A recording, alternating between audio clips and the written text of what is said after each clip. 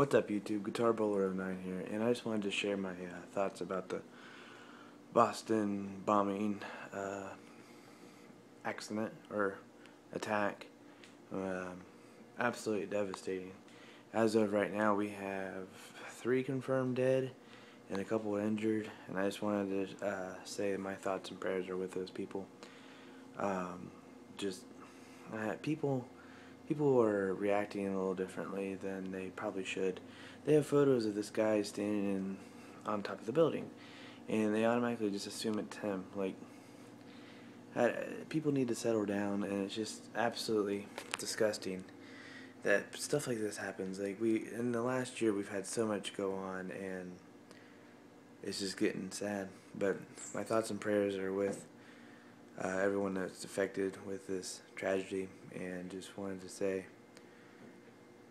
my thoughts about it. And I just feel it's a very discouraging situation. It's going to make people feel very timid to go out in public and do public events such as the Boston Marathon. I'm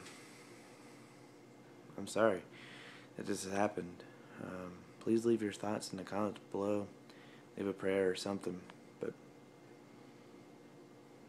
just disgusting. An 8-year-old child died just trying to see their parent finish the Boston Marathon, or just, just attending it. This world is disgusting anymore. I'm sorry to say it.